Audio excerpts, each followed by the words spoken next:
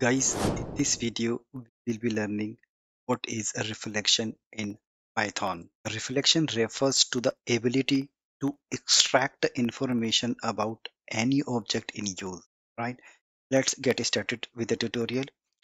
So first, we will check the type function, right? Type function, we have used this function many times. It tells you which class does an object belong to. So for example, simple print statement, and you, let's say, type anything like 1 2, it's an integer value. You want to know the type of this value, so you will get to know that is int, right? Similarly, if you want to get some float value, you will see that is float class.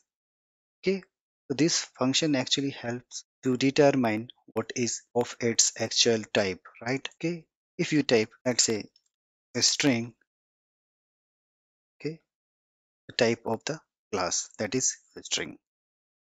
So this is a type function we have used many a times, right? This is a fair example of reflection. We use type function in Python. You can even get other types like list 1 2 4.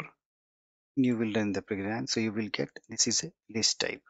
Let's see what is instance function.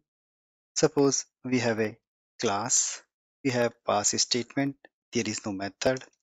If we create a object of this test class, then we type to try to see the type of the object, and it will show you this is type of test class, right? It is showing the type of test. If you want to know whether it is instance or not of any type, so you can use this instance method. You just pass the object and you try to see whether this is a instance of test class or not. It will give you yes, it is true. Okay, let's say if you define other class, then you set pass, okay, and you try to know whether it is this object is a type of test1, so it will show you false. Okay, because this object is a type of test class, not test1, right?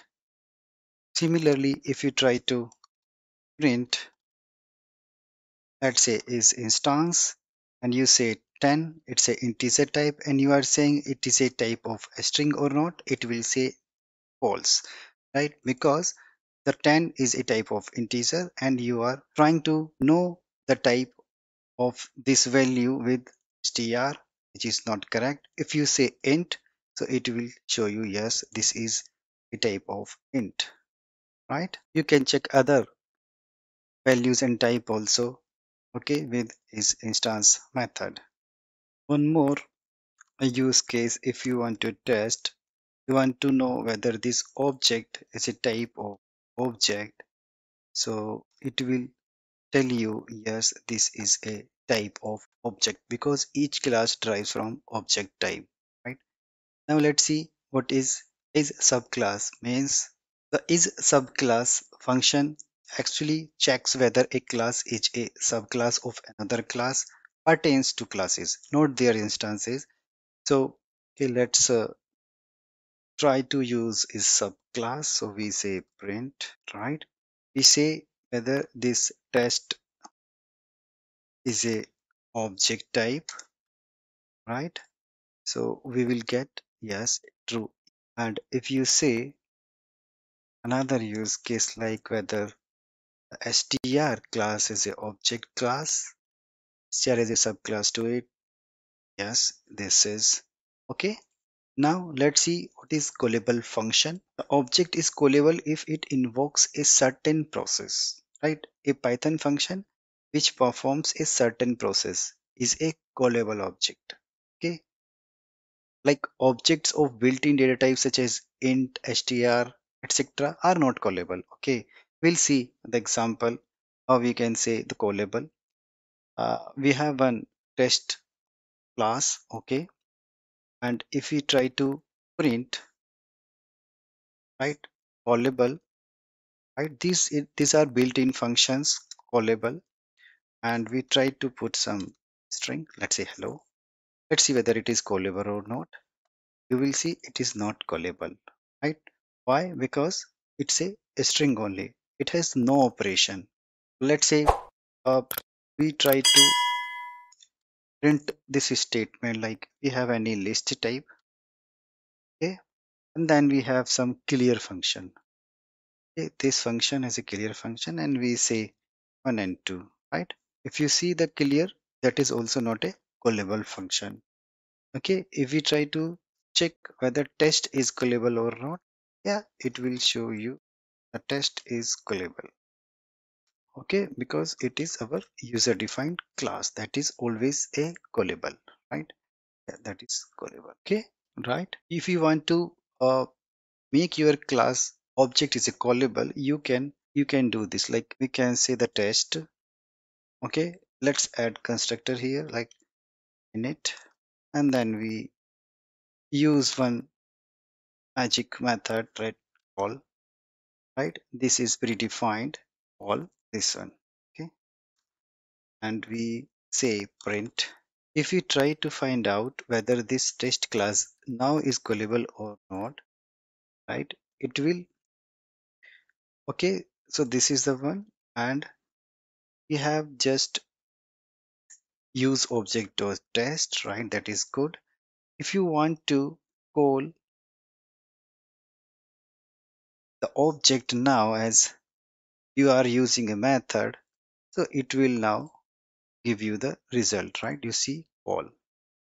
You have made this class callable with help of this magic method. Okay, right? And if you want to get to know whether my this callable object, you want to get to know whether you can call this object, you can pass on your object like this, and you will be able to see the print. You will see this is callable. Yes. Now this object become callable. Or similarly, if you create a object of test class like object one, okay, then you will try to see whether your object one is callable or not. So you will see this second object is not callable because you have not made this class callable, right? And we have made this test class callable using this call method. Okay, now you could understand like callable function. Now let's see what is the get attribute function.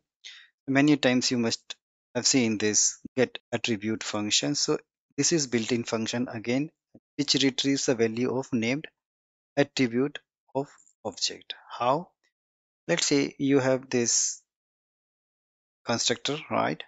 And you have not defined anything. So let me take one attribute of the instance object, that is, let's say name equals to, let's say code. Okay, and you want to print the name of the attribute, so you can use get attribute. And see, you can pass on the object, right, where you have defined this name, and you say the name. You will be able to see the value of name attribute. You see, this is the code. Okay, because get attributes actually is retrieves the value of the attributes. Okay, instance. Okay, this is the instance of this class test, and test constructor has some attribute that is name, and you have retrieved the value of this attribute. Okay, similarly, if you want to set anything, right, if you want to set the attribute of any object, you can easily set with help of set attribute. So how you can do it? So you can just say set attribute name to say the Python. Okay, and now you want to print it. Let's say print obj dot name. Okay, so you will see the Python as a name. You see, because we have changed the name attribute property to the Python, right? Previously it was code. Okay. We have seen get attribute, set attribute. Let's see whether has attribute, how has attribute works. So has attributes function returns true if given attribute is available to the object argument, right? How do has attribute can use pass on the object, and we wanted to know whether, let's say, name property is there this object or not. So let's run the program. So yes, name is present there with the object. If you put any name, other name, and then try to run the program, so it is not present. Name one property is not present. You see, so this is as attribute returns whether the object has an attribute with the given name. Now let's see what is directory function. This TRA function, this built-in function called without an argument returns a name in the current scope. Write the command dir and you say type of int. Want to get all the function name, so you will see so many function with that type, right? Add book class as per your requirements. You can override those methods, right? These could be different on the basis of that type. It says tr, so it would contain different type of methods here, right? It is basis on that type, right? If you see the dir method, so it will show you it called without an argument, return the name in current scope. It will provide you the list of strings, right? The name of the methods. Okay, so these methods are just, okay, right justify, okay, left justify. The other method, you can use those methods, which means you can use these methods on this type of objects, right? This type of object you can use these kind of methods depending on their arguments, their requirement. Okay,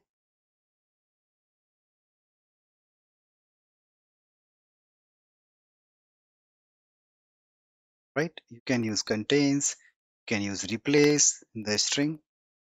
Okay, this is equal method. This is format method. We have string dot format, so this is the same. This is greater than equal. This is get attribute, the same type.